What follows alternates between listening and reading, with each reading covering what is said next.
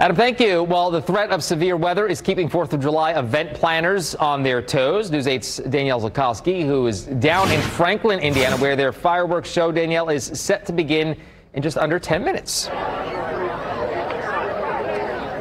Well, yes, you can see there are a large amount of people behind me, rather, and I have some new bracelets that the crowd here gave me. If you want to take a look around, there are a ton of people out here in Franklin ready to enjoy that fireworks show. Luckily for them, there's no bad weather right now, and their planned fireworks can go off tonight. We've been hearing a few going off just as some starter fireworks. We have some friends here at the fireworks show. Those shows tomorrow, they may not be so lucky. The city of Westfield announced it plans to go on with the 4th of July celebration, but will monitor for the weather. They have plans to modify for safety if those conditions change. This seems to be the plan for many cities. However, the Carmel Fest Facebook page says if the fireworks are canceled, the show will not be rescheduled. There would be wind or lightning for that to happen. Downtown Indy Inc. has a press conference Tuesday. President and CEO Taylor Schaefer says they hope everything goes to plan,